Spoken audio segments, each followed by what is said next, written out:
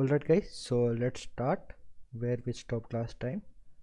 In this video we will save our data to database, that is Firebase, and also we will handle this context, awaiting confirmation, awaiting name, awaiting email. Alright, so for this final confirmation intent we want to send response through webhook. So delete this response, enable, I already enabled it, so save it. Alright, so before moving we have to check that we are live or not. So run the application index.js. Let's test it. So it's at localhost but it's not public, so we want to connect it to Dialogflow. So open a new tab and call ng-rock http and the port number. Our port number is 3333. So it will generate a custom link. So copy link, go to the Dialogflow, the fulfillment section, paste it here. So replace this link, save it, and we can say that we are live here. So we are live. Alright, so in the previous video we set our demo intent, so let's test it, clarify that we are live. So right here demo. So as you can see we are live. So we want our final confirmation response through webhook. So copy this name and let's create a new function for this.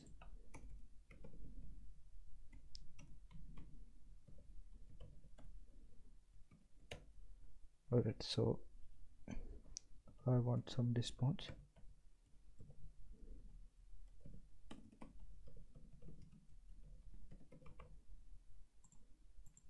Let's save it.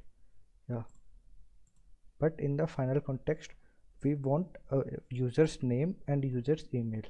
So let's define a username which is agent dot context dot get, and here goes the name of the context. So our context name is awaiting name. If you are a little bit confused, you can check my previous videos where we defined context as awaiting name. So dot parameter. So let's skip it this, and for email agent dot context dot get awaiting email. Alright, so let's print out this data. So print out name and print out email.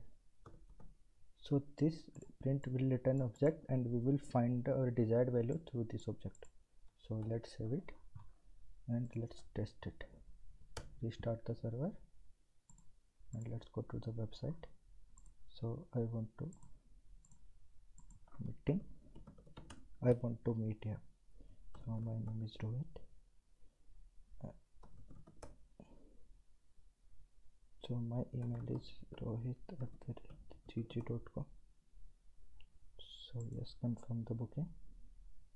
So it's saying the dummy response that we set here, but before it we defined to print out. So let's check them. So the first awaiting name is sending this object, so where we want to take this name. So name, so this object dot parameters dot given name, and in the email section this dot parameters dot email.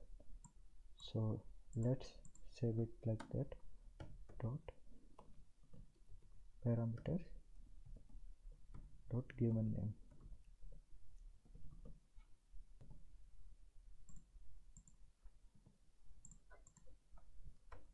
Alright, so let's save it and test it again.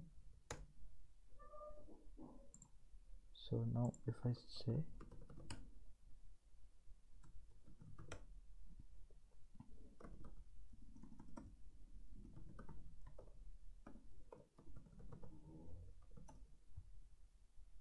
So here just book the session, it's saying the distance, and if I check here, so I got the both values, Rohit and the email. Alright, so our first step of this tutorial is done. So now we want to save these two data in the database so that I can check whomever want to contact me. Alright guys, let's set up database. So go to the Firebase,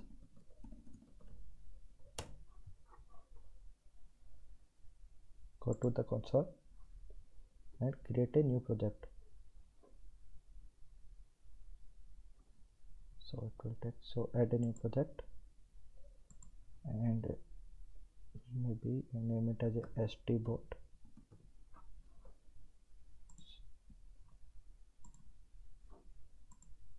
Your default account, create a project, like it will take 10 to 15 seconds. So let's continue.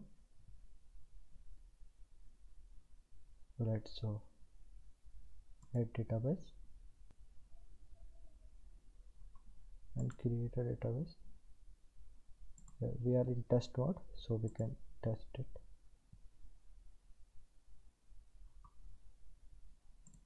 So we are in the Asia Northeast.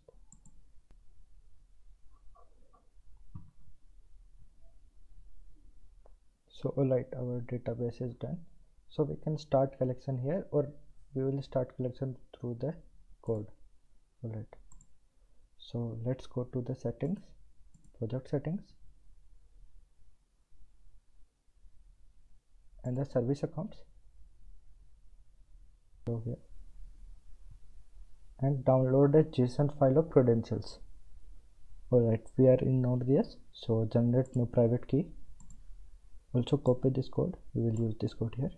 So let's copy this code and paste it right here. So we need to install firebase-admin.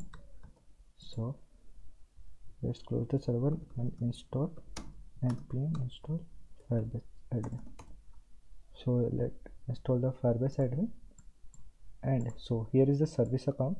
It contains path to the service account key that JSON we downloaded. So this JSON.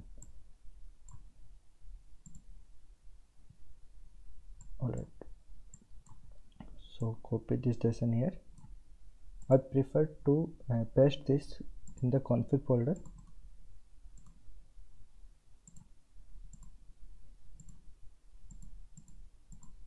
Alright, so create a new folder config and paste this into the config folder.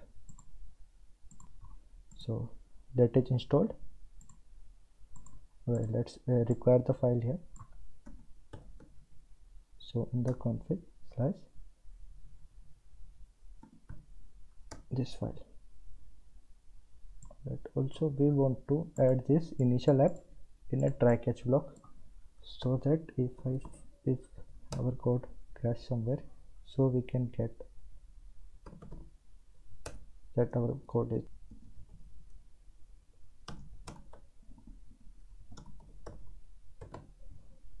alright. In the try block we want to add this. Alright, so now we want to initialize our DB. So initialize a variable DB here. So DB is admin dot firestore. So Firestore is our database.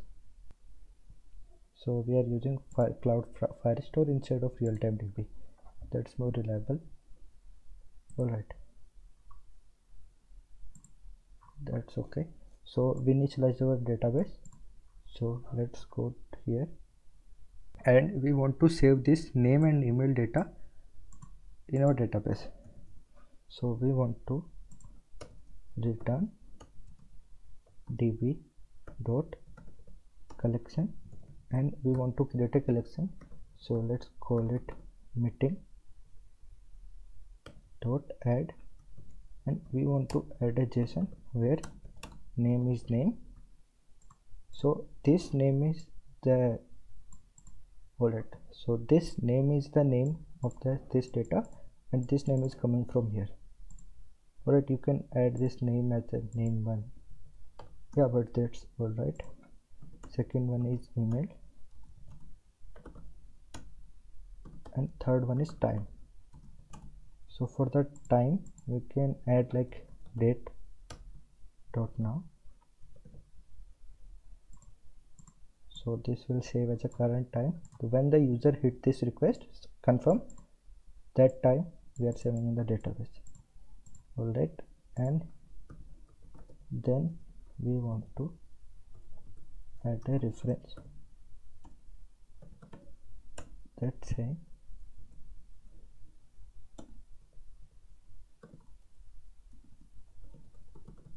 meeting details added to TP. Also, like we can run more queries here, like fetching free slots from calendar. Yeah,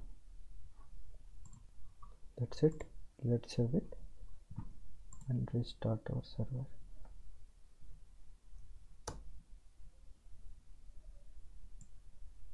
So server is live. Also we want to add something here, so that way we know that we are connected to TP.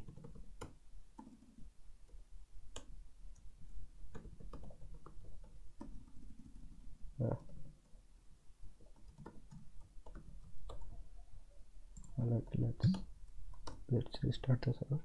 So we are connected to TP and our server is live. Alright, so let's test it. So if I say meeting, so my name is Rohit, my email is rohit_s17,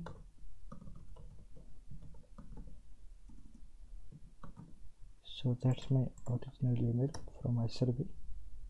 Yes, please confirm the booking, and our code, and we can say there is a dummy response. So meeting details added to DB, and now let's check DB. So refresh it.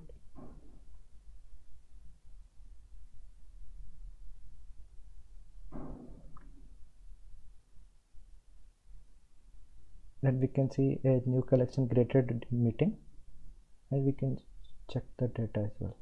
It's taking time. Yeah, so we can check it. So this time we can convert this time to any time. Like we can convert this time to the date, month, and day wise. Yeah, but no problem in that. We can do it anytime. Alright.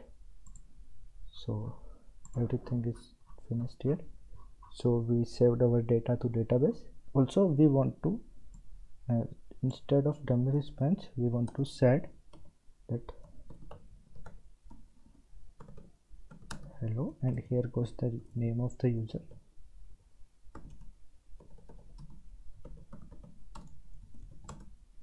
And we want to add email here.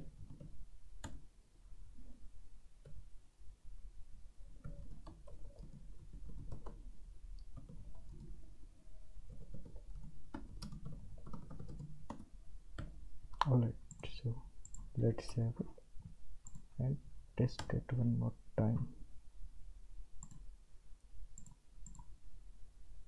So let's refresh it.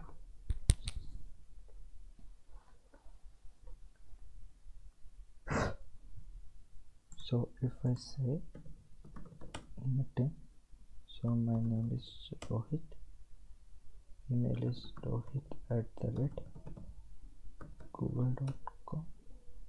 yes, please confirm the meeting. So it's saying we confirm your meeting. Alright, so we can check in the database as well. So so no need to reload here, it's dynamic. Alright, so our first series building chatbot for my portfolio is completed. So I will add this code to the GitHub so that you can check the code as well. Alright guys, so that's it for this series. The thing goes